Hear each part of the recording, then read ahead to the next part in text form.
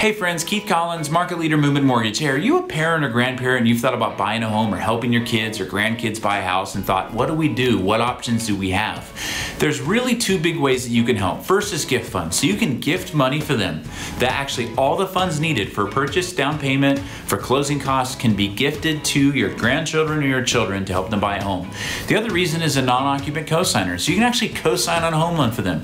And they get owner-occupied terms. So great interest rates, 30-year fixed loans, and you actually cosign. So your income comes to the table, your debt comes to the table, your credit comes to the table, and you can help them buy and qualify for a home loan. If you have any questions about helping your kids qualify for a home loan, please reach out. We'd love to help. It's Keith Collins, Market Leader, Movement Mortgage. Have a blessed day.